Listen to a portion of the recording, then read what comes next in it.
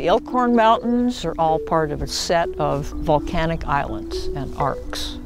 And they crashed into North America and become the place where Oregon began. The rest was the ocean. Idaho was the beach. When it comes to Oregon's ancient beginnings, Ellen Morris Bishop is one of the best time travelers around.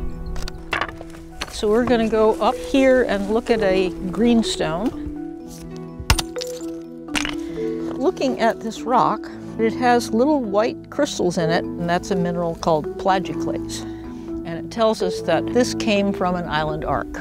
So for a 280-million-year-old rock, this tells quite a story. Our next stop takes us deeper into Hell's Canyon to see some more rocks.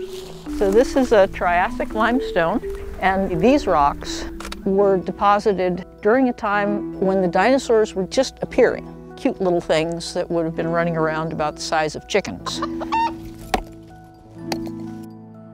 These micas are a diagnostic clue that this is a high-pressure, high-temperature rock where one thing smashed into another. Traveling up the Salmon River Canyon takes us right into the zone where the two land masses sutured together. Here, the heat and pressures rise to the point of creating actual gemstones.